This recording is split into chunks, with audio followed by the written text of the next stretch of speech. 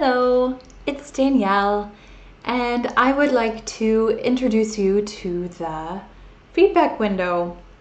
So this is what the feedback window will look like after you have clicked the browser extension from your teaching portal. So when you click that little panda button, the student and the course information is pulled in and auto-saved.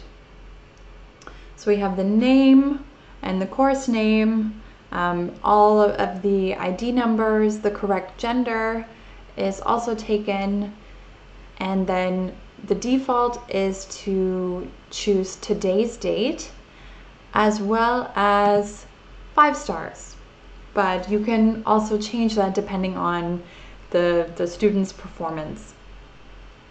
The other thing that is immediately available to you is the teacher's notes section. So if you just click the browser extension and want to start writing some notes, that is available to you right away. So before we go into making this section available, let's just check out the student information.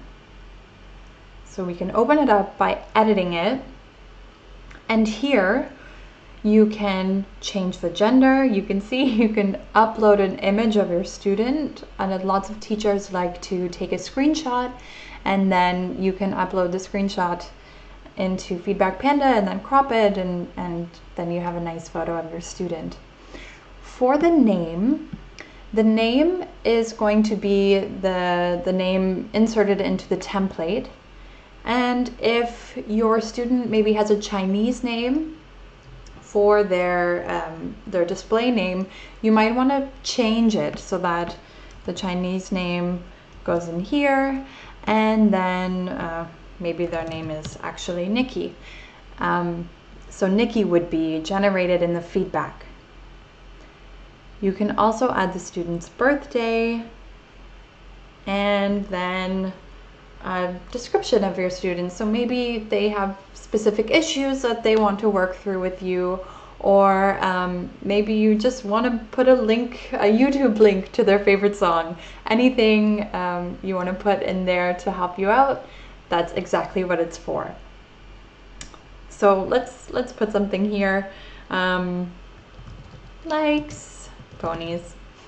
I like ponies. So we're going to save the changes to the student, and you'll see the description shows up here. And if you want a shortcut, you can go right to the birthday section, adding a photo. All of that is there for you. The course is very similar. We can go in, edit the course. If you want to add a link to maybe some materials that you have to help you teach this course specifically. It's a trial lesson, so maybe just putting in, whiteboard, trial lessons, puppets. But for other courses, maybe you have like Google Docs that you have the full curriculum in. You can put a link to that in the course description. And there we go. Now we have the description right here. And now we can go ahead and write a template. So to make your own template, you can choose New. You can go to the cloud and choose a template that has been uploaded and shared by other teachers. Or for trial lessons, you can select a template that has been gifted to you already. So depending on the level that you've taught, there are several templates to choose from. But I don't want to do that. I want to first show you how you can make your own template. You can type the name placeholder. Everywhere where you type name in square brackets is where the student's name will be used in the template. And then if you write male pronouns, since we are on the male side, name did a great job in his class today. We can generate a female version in her class today and then create the template. So the name has been filled here. Now let's show you what it looks like to take a template from the cloud. So we go to the cloud. There are several different levels of templates even. Just you can see how many times they've been imported.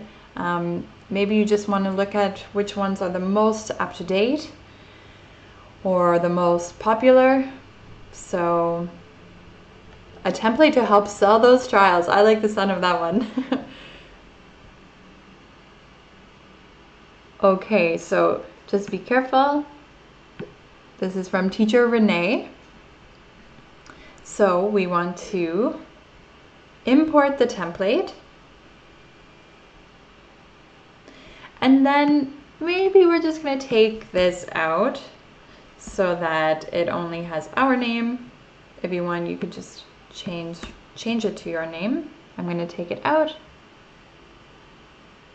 And also, well, the stars are awesome.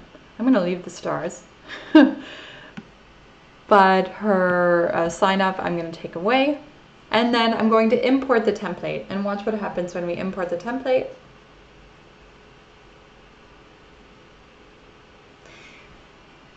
We have Nikki in the right places. It took the right gender because Nikki is a girl. And now I'm going to add my own sign off. I have a signature saved. You can look at how to do that in another video. I'm going to add my signature. I'm going to add the reward system that we used. And then I'm going to copy the feedback so that I can take the text and paste it in my portal.